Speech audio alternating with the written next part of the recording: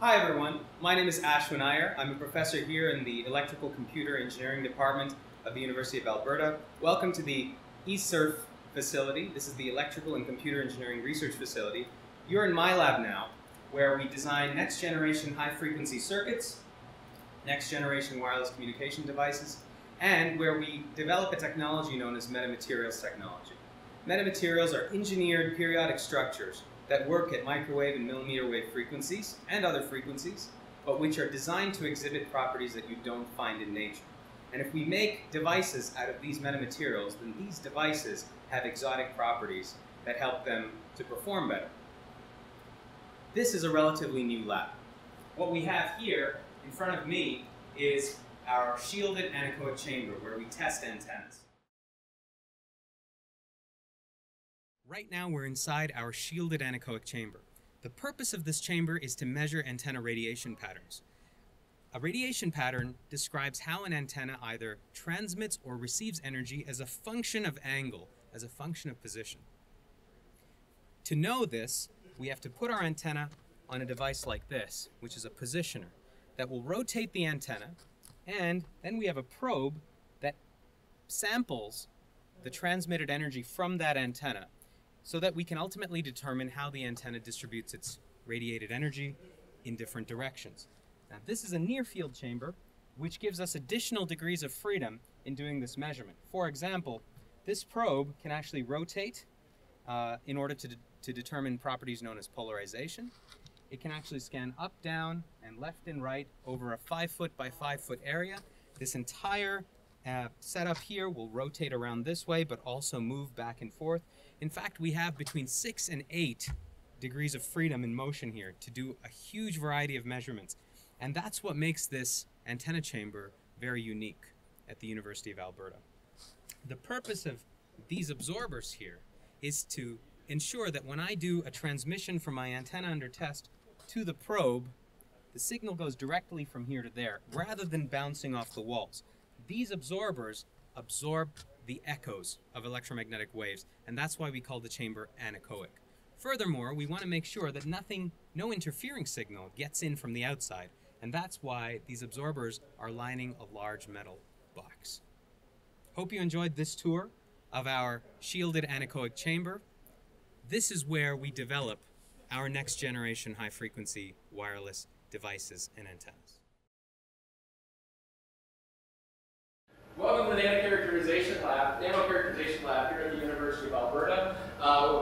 What we do here is actually we teach students how to understand properties of material and how they fit together and make electronic devices and other devices in different ways. So we have an array of measurement equipment that we have at our disposal. This is used for a number of undergraduate classes and graduate classes. And if you come to the U of A as a graduate student, you can take this class and use some of this equipment during that time. So what we have here is just, to start off, we have a microscope, simple microscope, then we have an electron microscope. And while this electron microscope that we have here, one thing, we have much better electron microscopes that we use for more research applications downstairs. Here we have a spectrophotometer. This actually gets used for research and for our education purposes because it's that good. And all of these things, if you take some of these introductory classes, you're going to use that the first day of lab. Here you have different ways of measuring thin film systems. You measure the thickness of different films, and we have a way to measure the resistivity, the hardness, the thickness by taking a profile, an actual physical method of measuring thickness. And over here we have an ellipsometer, which is a heavily used research tool because this can measure films that are as thin as 2 to 3 nanometers in thickness, and even smaller. And so this is actually used heavily as a research tool, and it's used heavily in our education lab. I'm Dr. Roger Zemp, and this is my lab. We work on a lot of different projects, mostly related to biomedical technologies. Over here we have a new type of imaging system that uses laser light to look at structures in the body. Most types of microscopes look at how light is reflected from the body. This new type of imaging system looks at the optical absorption of light, and it uses a new kind of sensing technology to look at absorbing structures, even fairly deep into tissue with cellular resolution. And we can see, for example, blood vessel networks. We can see even single cells. We can visualize blood oxygenation and even gene expression with some of these systems.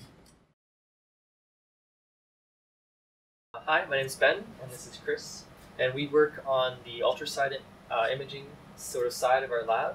So what we work with is we work with these custom sensors that we design in the nanofab. So on this chip, we actually have over 40,000 small capacitive membranes, so tiny little drums that we use to send and receive ultrasound signals. So after we fabricate these downstairs in the facilities here, we actually bring them into our lab and hook them up to some of the custom electronics that we've built to both power and operate these sensors.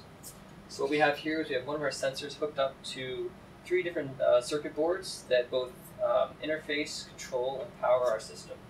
And by working with these, we can power them, and we can actually look at our samples and look at various samples in immersion and measure the results here to see the performance of the sensors, as well as comparing them to some of the things we see that are already readily available in industry. So what we're hoping to do is we're hoping to leverage nanotechnology and leverage small sensors to try and produce better working sensors with higher resolution, and it might help image people better. Hi, my name is Jeff Fink, and this is the Applied Nonlinear and Control Lab. This lab was founded in 2001 by Professor Alan Lynch. The Nonlinear Control Lab, what we do in this lab is we apply nonlinear control theory to a wide variety of electrical mechanical systems, including power converters and mobile robots. Nonlinear control is the theory of prediction and influence of systems that are described by a nonlinear mathematical model. This model can include many different things. For example, with a quad rotor. The quad rotor is a relatively simple robot. It has just 4 different inputs, one for each of the propellers. And even these dynamics is a nonlinear model because of the way it depends on its different states.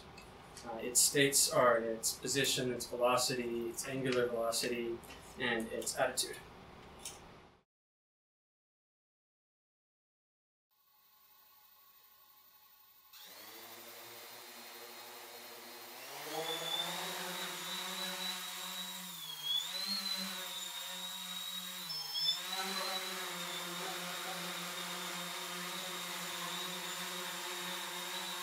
You can fly completely autonomously, so I don't have to have my hands anywhere on the controller. They're just here for safety.